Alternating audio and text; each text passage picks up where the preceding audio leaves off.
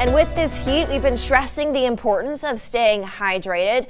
The Unconventional Dietitian Daphne Olivier joins us virtually right now to continue our conversation. Daphne, last week we talked about hydration.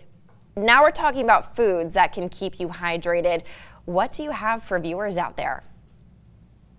So it's no coincidence that a lot of the things that are grown in the summer are also very hydrating. So things like cucumbers and tomatoes, watermelon, cantaloupe, some of those foods are really, really hydrating. They have a lot of water in them. So those are some easy things that are just naturally going to be better and taste better during the summer because of the amount of water that's in them, and because this is whenever they're grown at their peak.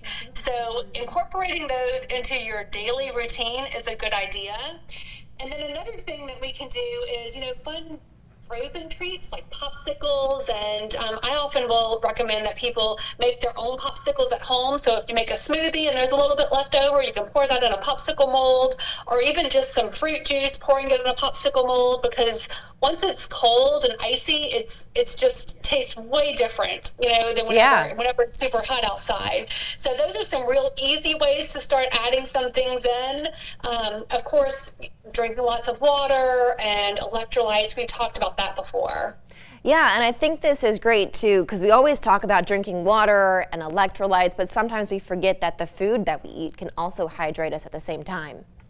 Yeah, so soups are another thing that are hydrating, but when it's super hot outside, nobody wants to eat a hot soup. There are some cold soups that you can have. So I've heard of, and I've made cold avocado soup, which is really good, or something like a gazpacho that's made with tomatoes and cucumbers. Those are both really good additions too.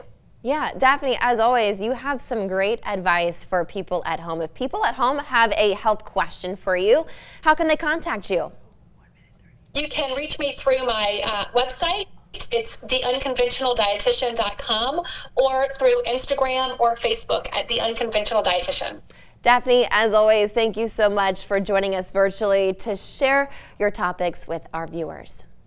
Of course, thank you. Of course. If you at home, you want to learn more, you want to rewatch this interview, head to our website, klaf.com. There you can also find our previous hydration discussions with Daphne there. And we do have some team